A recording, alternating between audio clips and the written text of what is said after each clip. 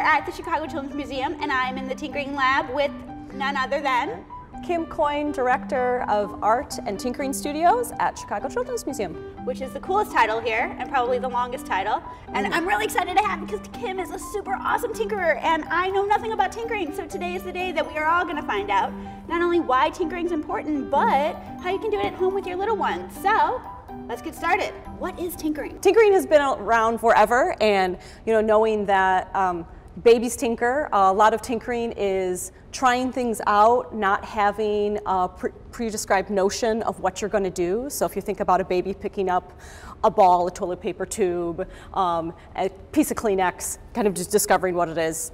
So that's what tinkering is for babies. So it's like exploration. Part of tinkering is what I like to say is learning that failure is a great option. So if you fail, you're going to learn from that. You're going to be able to take that information and then make something better. We are using hammers and saws, sometimes even some power drills with children.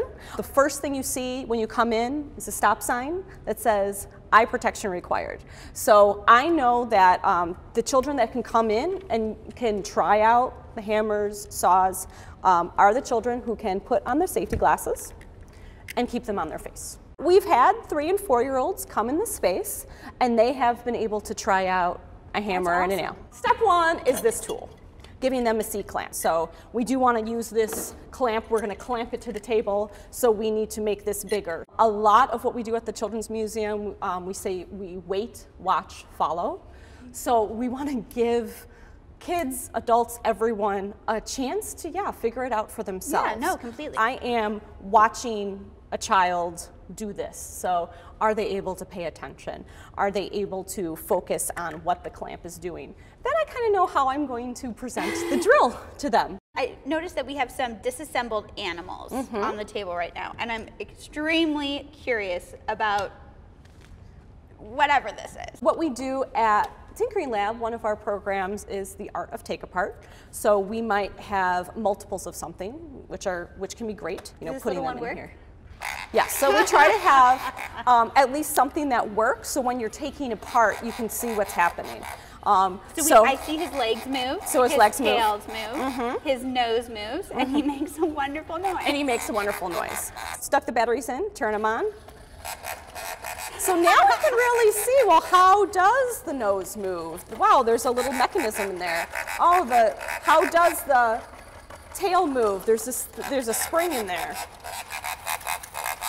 And because we were able to get so many multiples of those. Would that turn on? Yes. Oh, that's gonna be cool. So here we go. Let's see how this one's gonna work. So now you can really see how this nose works. Oh, that is so it's cool. how it's connected. I would not have guessed it's all connected. It's still oinking, yep. Sadly, there's not a lot of tinkering in school, just due to lack of time. And not everyone's able to come down to the Children's Museum, although you should. So let's say you're at home on a Saturday and you want to tinker. What's the best way to start with your little one, if you were a parent? It's like, let's go out to the garage and blank. What should we do? That's a good question. I would say keep it simple. You don't need to have a whole tinkering lab. That is okay. Again, one thing we do at the tinkering lab is we might just have a big piece of wood, a hammer, and nails. And that's it. And again, see how your child gets into that. If you happen to be in Chicago, come on down to the Chicago Children's Museum. If not, make sure to check out your local area, because there's a lot of museums and a lot of places that offer tinkering and tinkering camps and tinkering workshops. And also, you can tinker in your home now that we know how. So make the most of it, because tinkering is no small matter. I hit the nail on the head. That's my pun for the day.